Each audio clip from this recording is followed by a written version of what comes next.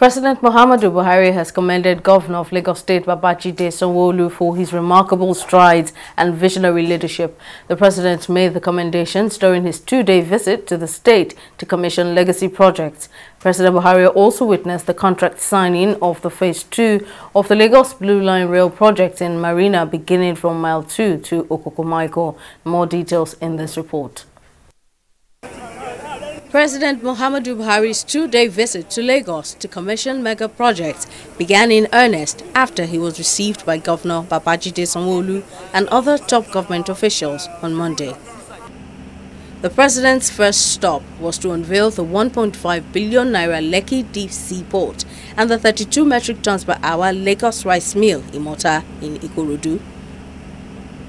On Tuesday, President Buhari commissioned the John Randall Center for Yoruba Culture and History and the first phase of the Lagos Rail Mass Transit Train called the Lagos Blue Line. During the tour of the facilities, President Buhari hailed the efforts of the Lagos State government towards infrastructural and agricultural development.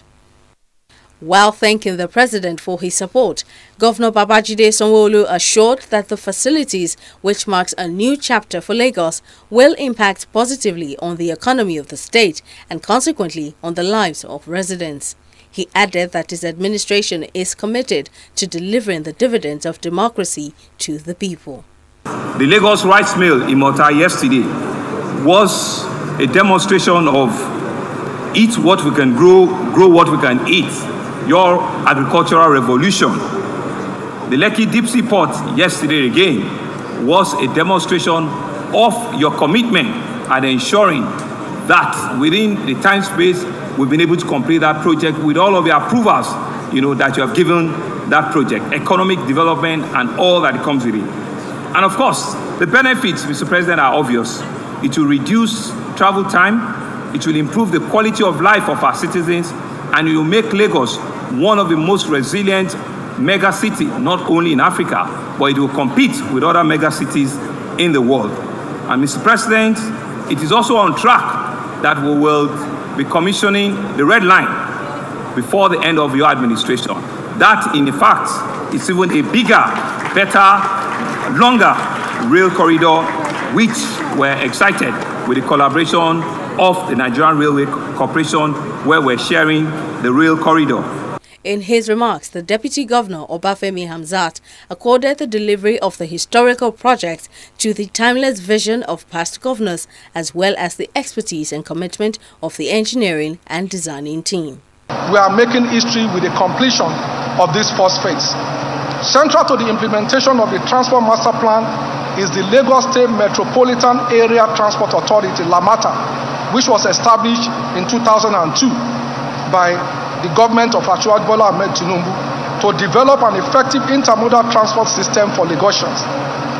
The fast-sighted leader, as he is, Asiwaju ensured he bequeathed the state to a worthy and inventive successor in the person of Mr. Babatunde Raji Fashola, Senior Advocate of Nigeria, who gave the project the significant push that it needed. The first bricks and mortar that hold the project together were put in place by the Fashola administration. Interestingly, Mr. President, Governor Sanwo-Olu and I were part of the Tinubu and Fashola teams. That is the beauty of the ingenious Lagos School of Governance. It not only breeds ideas, it also builds people for the society.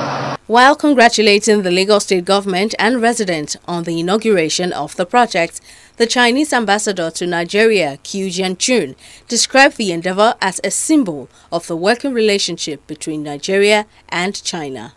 We seek to harmony in coexistence, harmony in integration, harmony in diversity, and harmony in development.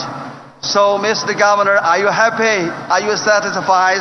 This blue line, we can achieve the speed line, sustainable line, speed line of time, sustainable line of better life of Lagos people and Nigerian people, and symphony line of harmony, not only Nigeria-Lagos, and also China and Nigeria and Nigeria-China. Following the groundbreaking signing of the second phase of the Blue Line Rail project, the governor said the construction, which covers 14 kilometers from Mile 2 to Okokomaiko, will be launched immediately.